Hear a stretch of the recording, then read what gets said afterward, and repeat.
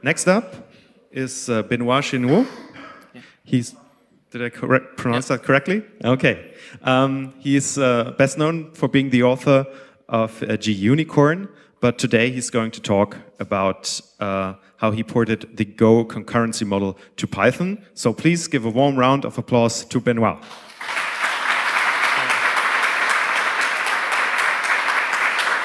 Thank you. Thank you, everybody. I'm pleased to meet you and to be there today.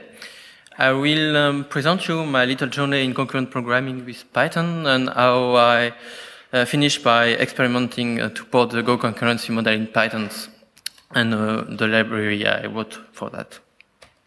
So just to quickly to introduce myself, I'm the G-Unicorn author, a WSGI web server in Python. I'm also CouchDB core committer and member of the PMC, which is the project management group of the CouchDB. I'm a Python Foundation fellow member, and I'm doing open source for a living. So first, what is concurrent programming? Basically, concurrent programming is a way to run function simultaneously, but it doesn't mean formally in parallel. It doesn't have to be in parallel. It could be just running your function execute code simultaneously by sharing your process in multiple time slices on which you will run from time to time a part of the code you want to execute. Or you can run it on multi-CPUs or machines, and then it can be run in parallel in that case. You have mostly two models of concurrency. The first one is the shared memory, which is easier for the programmer. He doesn't have to care about a variable. He can use global variable are passed to functions, and the virtual machine, the runtime, is managing it for him. It can be problematic. This is not a more efficient way to run your program concurrently, because the runtime has to care about logs. And when you want to access, for example, to a global variable, the system will have to ask for the latest step of the variable, and then you will have to lock. So runtime, check the variable, and pass it to the function, etc. Again, back and forth. And Python is not really efficient for that. And the other way is message passing. So you have two models. You have the actor model and the CSP model. I won't detail it. Today, this is mostly a way to say my function, my code is running independently in a part of my process or on the different process on different machine, and I'm passing to them data via message passings. So they can discuss between themselves and exchange data. Erlang and Scala are very well known to handle them. So nowadays in Python, you have different ways to handle that. You have three ways in the standard library. The old way, for example, is using asyncore, which is basically just an improved select. Select allows you to wait on read and write events on your sockets or file descriptors. Asyncore allows you to do that, but you can register a function that will handle some code when an event happens. You have a more primitive way, which are threads in Python. I will come back later on that, but you have many problems with threads. In Python, they allows you to run concurrently, but doesn't run in parallel, and are running serially.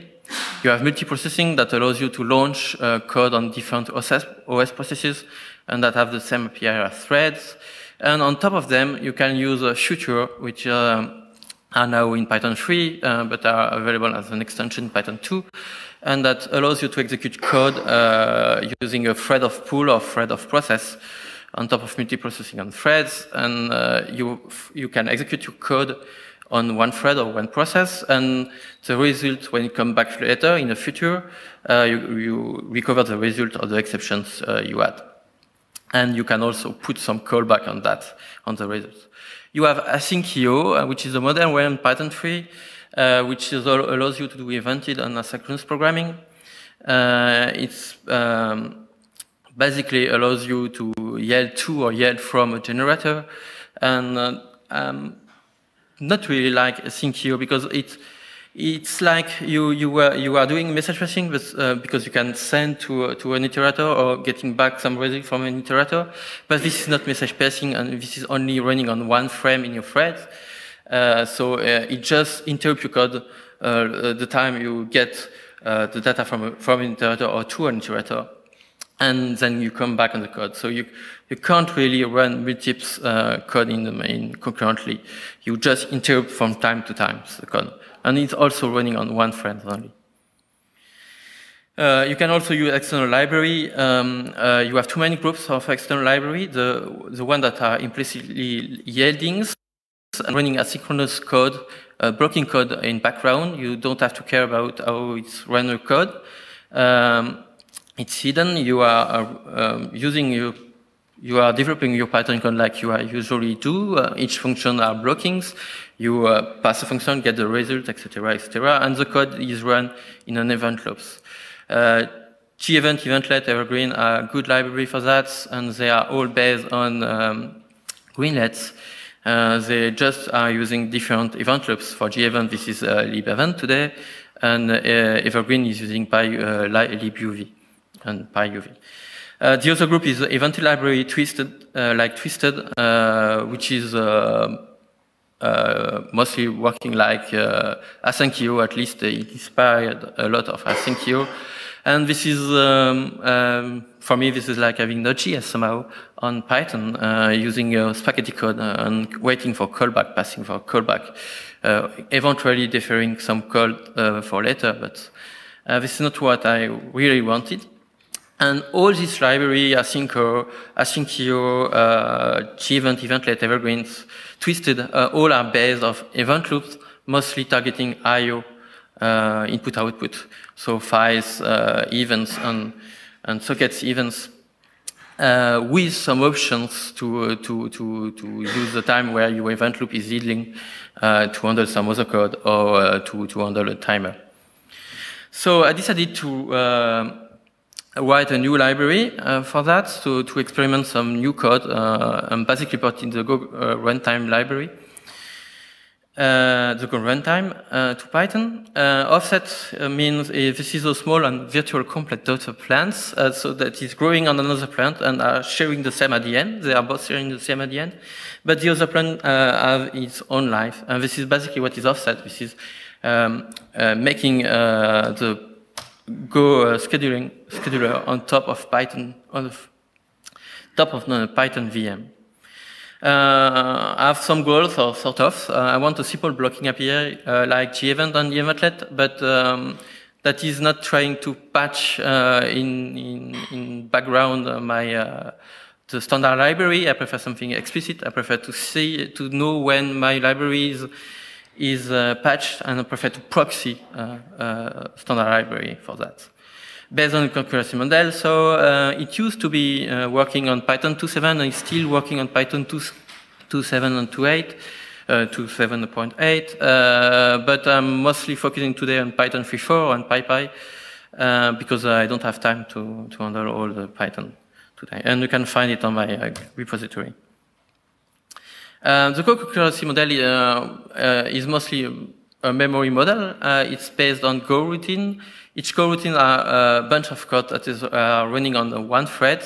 It's basically a way to split your thread to pass function execution code in a stack of your threads in multi-frame. And when you want to switch from one code to the other, the system is choosing one frame in the thread to execute and go back in your code, etc. It's basically just adding a metadata to your threads. Each coroutine doesn't know from each other. They are running independently from other. You can't pass global variable.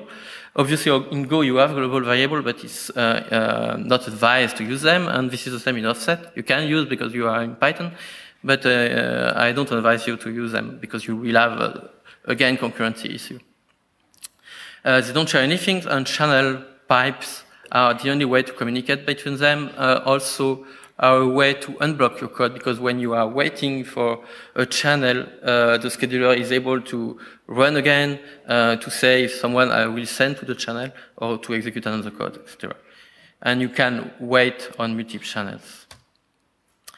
I decided to code that on top of Python because it was easier, but yeah, it was I have some nightmares, so really, I didn't sleep sometime to find a way. Because Python has drawback, and the main drawback is well known. This is the GIL, and the main problem of the GIL is here to allows you to make easy code, to have global variable, to easily pass variable to your function, etc. But like I said, to do that, the system is, the runtime is need to lock, and it takes time. And also, because of that, one of the OS thread is executed at a time. You may have multi-threads running in parallel in your systems, but you can only handle one thread at a time to execute the code. And then you need to wait that the thread finish to execute to get the results. So during this time, your system is locked. But it works well for IO bounds things like accepting one socket, waiting for connections, reading an event on sockets, or reading a file, writing to a file, because all of that is handled in the background by your OS. So using Thread for that, and I will use for that, is very fine. And yeah, Python has no implementation of the coroutine, and I don't want to try to do that on Yield. I don't think it will work anyway. So I decided to create some coroutines, to create a coroutine systems. Coroutine will always be executed in the same thread, in the main thread, and blocking call operations will be executed in their own thread, a Python thread. To implement coroutine, I'm using Python Fiber. Python Fiber is basically a port of continuelets on CPythons from Sagul, theater of IUV. And I contributed to Python Fibers to also have the same API on top of PyPy, so you can use Python Fiber on top of PyPy too, using the same API. I created the modules to do atomic locking, so instead of using mutex, etc. on the system, I'm using atomic operations that you can find in GCC and other implementations, and I've created the FFI for that. Everything is abstracted in pros class, so if you want to use greenlets, you can eventually write your own abstraction to build coroutines. So scheduling, so this is the main part of the offset library. There are 3 entities in the scheduler. The other threads, called F, because they will run in futures, in thread pools. Scheduler context, which is called P, because you have one scheduler context, which we maintain and run queue in the main thread, and this is called P because of process. This is process your Python VM. And Go routine, which are called G. So how the scheduler works is pretty simple, in fact, at the end. You have a process context, which is maintaining a run queue of coroutines, and these coroutines are stacked in a queue, and the first one entered will be the first to be out to be executed. At a time, you have only one coroutine that is running, the one that is put out of the run queue, and when the coroutine has stopped to run, it can be put back in the run queue, or it can be another coroutine from the run queue will be executed. Of course, you still have a syscall, system call to handle any blocking call, like waiting, having a timer, or waiting for connection, or reading a file, any blocking operation, mostly IO operations. So you have still your run queue, and when your coroutine is detected as blocking, and this is done by proxying the standard library in the syscall modules in offsets. I'm tagging any blocking call from the standard library in the syscall modules, and when a function is detected as blocking, the scheduler will put the go routine out of the runtime, out of the run queue, and will create a call in the thread pools that will handle the call. So the call, accepting connection or reading a file, will be handled in threads, and when it comes back, the scheduler recreate the go routine and put it back in the run queue, and it put it back on top of the run queue, so it will be executed in priority. and you will get the results in your code later. So by doing that, all your CS calls are able to run in parallel, and you are still able to handle the rest of the code in your runtime. Some examples. Here is a Go routing examples. On the right, you have the Python code. On the left, you have the Go code, which are pretty similar. So what this code is doing is pretty simple. It's putting hello world 5 times, and the first time the main function is executed. So here you are seeing some kind of old code because the run function is about to be removed. I just need to commit the code. But right now, this is how it works. So you have a Go routine that is saying words, and the main function that is saying hello. And the save function, what it's doing is 5 times is printing the string that is passed to it, and is sleeping during 100 milliseconds. And when it's sleeping, this is a syscall functions, and when it's sleeping, the Go routine is put back in the run queue, and the next code will be executed. So the first time it would say hello, the main function will be put out will be put back in the run queue, and the next Go routine, which is a world Go routine, the first Go routine will print hello, will be put in the run queue, then the next Go routine will be executed, will say hello, etc., 5 times. And pretty similar to the Go code modulo the syntax. Channels. So channels are fully implemented in offsets, like in Go. You have all the features you have in Go language, you have them in offsets. Channels are mostly pipes that connect concurrent Go routing. You can send value into a channel from one Go routine to the other, and receive those values in another Go routines.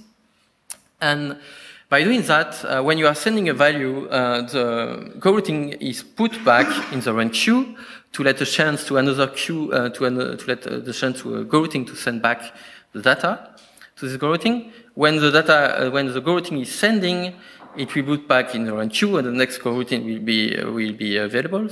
Okay. And you will be able to read. So by doing that, we are mostly articulating the scheduler and unblocking your code by passing message from one Go routine to the other Go routine. Channel can be buffered. That means that you don't have to wait that someone is receiving the first value you are sending. You can send many values at a time, before blocking your code. And you can select on multiple channels. Here is a simple example. On the right, you have Python. On the right and the left, you have Go again. And we are making a channel. Here, the goal is to sum a list. And to sum the list more efficiently, we will split in 2. And we are splitting the list in 2. We're creating 2 Go routines that will sum this list. To this Go routing, we have passing a channel, which is created by the makechan function. And when the sum is done in the Go routing, it will send back the result in the channel. And the main Go routine, the main function, is waiting for the result of these 2 Go routines, getting the result of the sum on X and Y, and we sum the final result to print the final sums. And the code in Go is quite similar. This is an example of buffering, and this is an example with the channel. So the channel is the select function, which allows you to wait on multiple channels, and you can wait that someone is able to receive the data you want to send to him, or to wait that someone is able to send you some data that you want to receive. And mostly like a select when you are waiting for read and write in your sockets. And this is done by the if send functions here, and you register some events in the select functions. So you are here we are receiving a send and a receive. Sorry. And voila, this is the Fibonacci function. I have not time to detail it. You have other models implemented. You have sync functions, which are atomic locking that you can use in your library in plus of channels, so you can do some atomic locking. And you have timer and net and I/O modules to handle the I/O connection to your file and your sockets in an unblocking manner. What I want to do is to rewrite channel using mmap. This is mostly done. Span on different processes on machine, which needs the first one to be done. Channel, and make the runtime switchable, like in Rust. So you can eventually switch to a library runtime if you want, or to use a multiprocessing runtime or any other runtime. Any help is appreciated, and you can also contribute on the repository. Voilà.